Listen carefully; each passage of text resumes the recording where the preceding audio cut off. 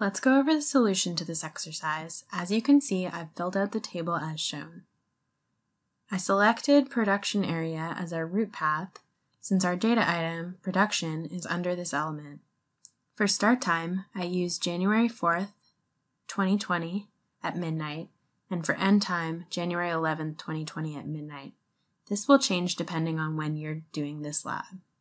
For time interval, I've used 1D or 1 day. To get the unit of measure property, we can use the properties function. I'll use the root path and data items that we've already selected, and under property, I'll choose UOM. And as you can see, that'll automatically pull in our unit of measure from the AF database. Let's fill out the rest of this table.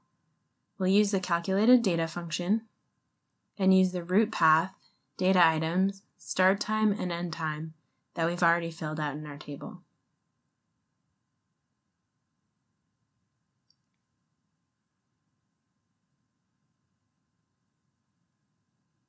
Since the unit of measure of the production is per minute, we'll select minute from the conversion factor dropdown. Click OK to have 1,440 entered. Make sure to show timestamps for this first column and hit OK.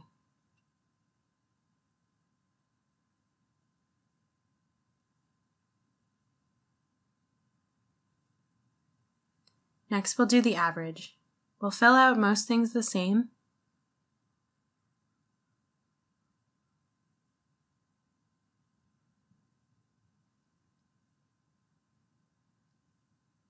This time, we're going to leave the conversion factor set to 1, but we're going to change the calculation mode to average time weighted. And we'll hit OK. Lastly, we'll do maximum. Again, we'll use most of our values from our table that we've already filled out.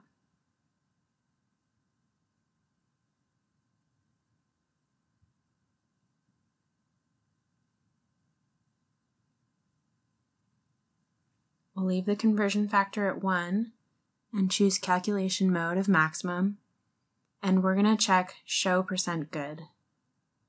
Once we hit OK, we'll see that both columns are filled out. Now to do the weekly calculation, we'll do all these steps again, but instead of using a time interval of 1D, we'll leave that blank. That'll calculate the total values for the whole week instead of per day.